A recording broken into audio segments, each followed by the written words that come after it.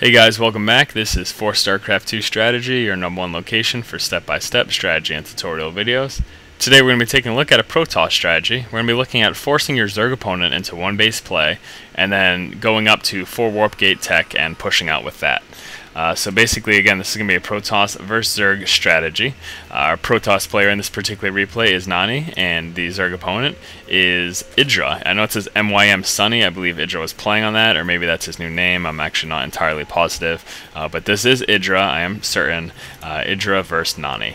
So yeah, what we're going to be taking a look at in this particular replay is walling in your opponent, or not so much walling in, but getting a couple of pylons and a couple of cannons, forcing your Zerg opponent into one base play. A lot of Zerg players like to go two base, a lot of Zerg players like to do that fast expand to get that early strong economy, and then getting these 2 pylons and 2 photon cannons right outside their base. You're going to force them to stay inside of their base, and you're going to force them into a situation where they may not necessarily be comfortable with, especially if they go into a game planning to do that fast expand. Having them stuck in this one base is going to put them kind of out of their element. It also is probably likely to change up their game plan as well. So basically what we're going to be taking a look at starting out with again is getting that first pylon, and then the first thing we're going to be getting is a gateway, and then immediately afterwards we're going to follow that by getting a forge. We're going to be using that forge to go ahead and drop down those cannons right outside their base. So we can be pretty certain that we are seeing this fast expand, and this is actually the point where we're going to be making this decision to go ahead and drop that forge and get those cannons. As you can see at the moment, we don't have a forge, we're just building a gateway. We've started off with a standard opener, but we are now getting that forge again because we haven't seen an extractor yet. We've seen this spawning pool coming up. It's been up for quite some time. It's over 50% done building. We have yet to see an extractor. That tells us that he's not likely going for tech. He's not likely going for anything but Zerglings and a fast expand. And we are confirmed of this when we see this expansion right here. So at seeing this expansion, what we're going to immediately do is go ahead and drop down these 2 pylons. And you do want to leave just a little bit of space in between. But basically what this is going to force them to do is it's going to force them to either suicide their units and lose a ton of economy as such, because they're going to just be basically throwing away money by attacking this with the cannons behind it, or it's going to force them to go behind these back rocks. So it kind of puts them in a tough position. Now they have a little window of opportunity here. While the cannons are still building, they can try to take out these pylons. These cannons do end up warping in just in time though, as those Zerglings were a little bit later than they would have otherwise been, again because of this fast hatchery.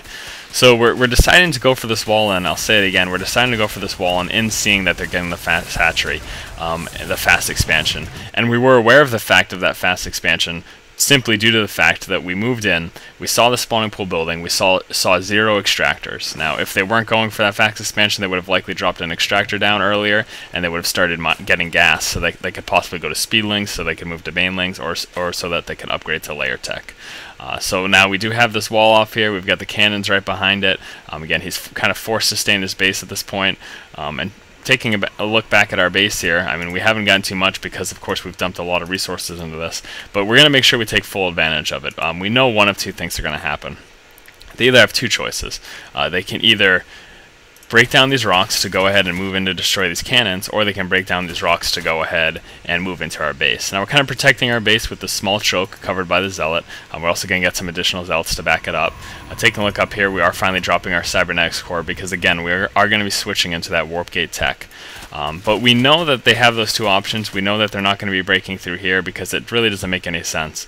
If they had tried to run Zerglings down here, they would just continuously get pummeled by these, and by the time they take down the pylons, they would have lost so many units that it just would have been a tremendous loss for them, tremendous disadvantage. So we kind of know at this point that they're going to be getting rid of these destructible rocks, and this opens up an avenue for us now. Now we have this brand new entrance right in their base, this giant entrance. We can just stream right into their base once we get our 4 warp gates out, because again we know that this is pretty much the only decision that they have at that point.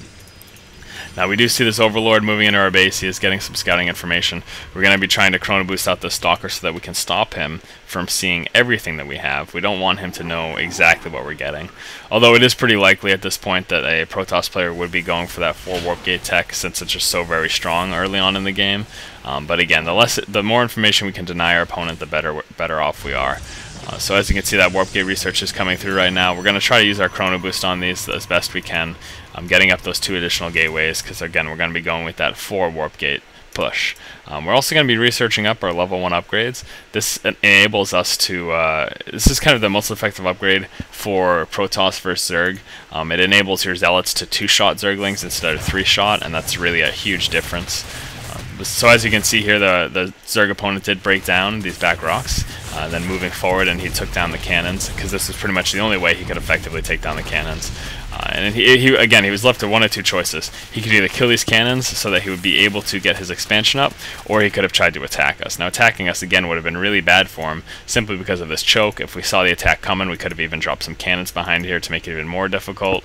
And if he had moved over here, all we really would have had to do is bring some Stalkers down, and they could have picked off the Zerglings as they tried to destroy these destructible rocks. So again, the whole point here is that we kind of forced them into this position after seeing that they were likely to go for that fast expand because of that lack of extractor. We forced them into that 1 base play, and then we're responding by getting up these 4 warp gates. As you can see, our warp gates are just coming in now. The warp gate research did just finish, and this is the point we're going to push out. You basically want to push out as soon as your warp gate research is done finishing. Again, we do have these level 1 upgrades coming, and those should be nearly done by the time we walk in too. Especially with some Chrono Boost, we're definitely going to be able to get this up just in time. So dropping proxy pylons, obviously very effective.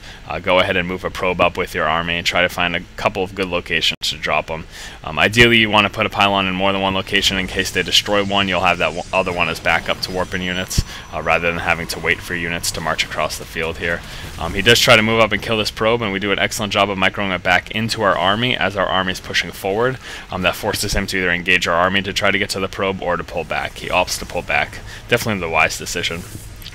So again, we do know that he destroyed this destructible rocks because we saw the Zerglings run from this direction to kill our photon cannons, so we know that this door is wide open. So we're just going to go ahead and move in.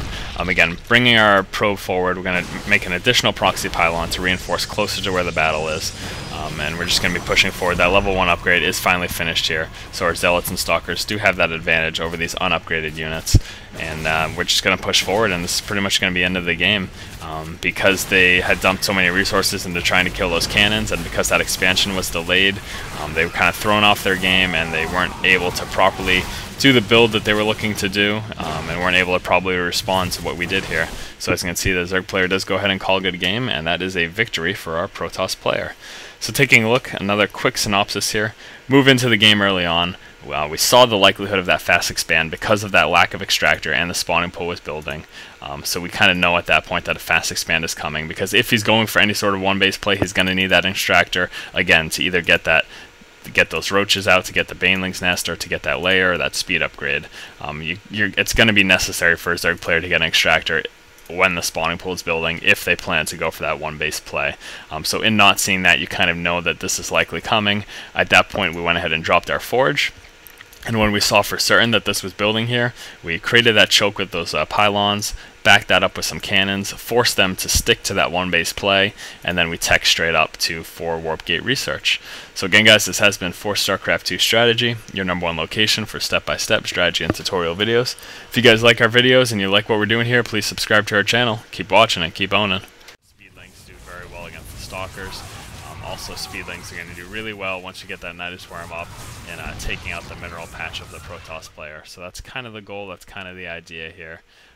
So as you can see, we are going to be researching the Glail reconstitution here.